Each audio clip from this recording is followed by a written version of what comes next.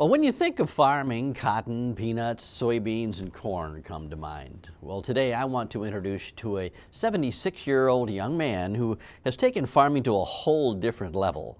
For the story, we head to Douglas in South Georgia.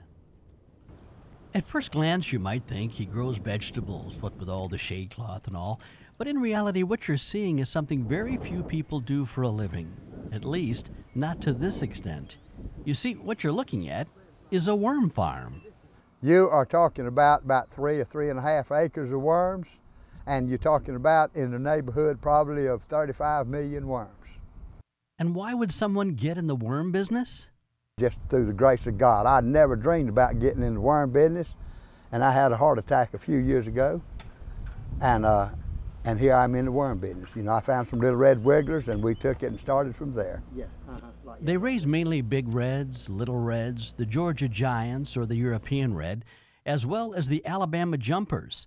And you can buy them by the cup, the pound, or even by the ton. It's quite a process.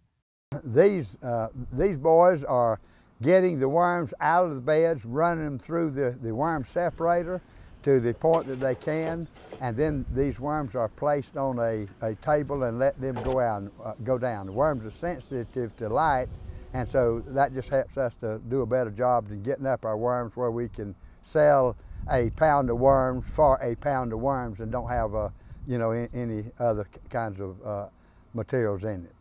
The worms are put into the separator, and as it rotates, off goes the soil, leaving nothing but the worms. You see, tractors are part of the harvesting process, but it's manpower that takes over after that, and it's a painstaking procedure. The key to their growing success is what is known as worm castings. The worm castings are the results of the worm's poop, all of the ingredients that we put in our beds, which consist of sawdust, lime, brewery grain, corn gluten and soy hull, cottonseed hull, just a whole lot of things go into it, but this is the end product after the worm works it up, and it is considered some of the best land building material there is in the whole world. So people not only buy the worms, but the castings as well. Fishermen, organic farmers, anybody that grows flowers, gardens, or just wants good compost buys from the farm. He sends his products to cities all across the United States. The worms are mainly fed brewery grain, a semi-load or 25 tons of it a week.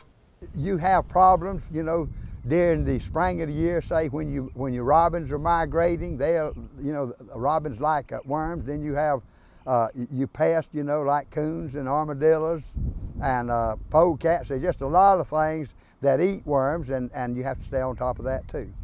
Each pound of worms contains about 1,600 worms. They recreate continuously.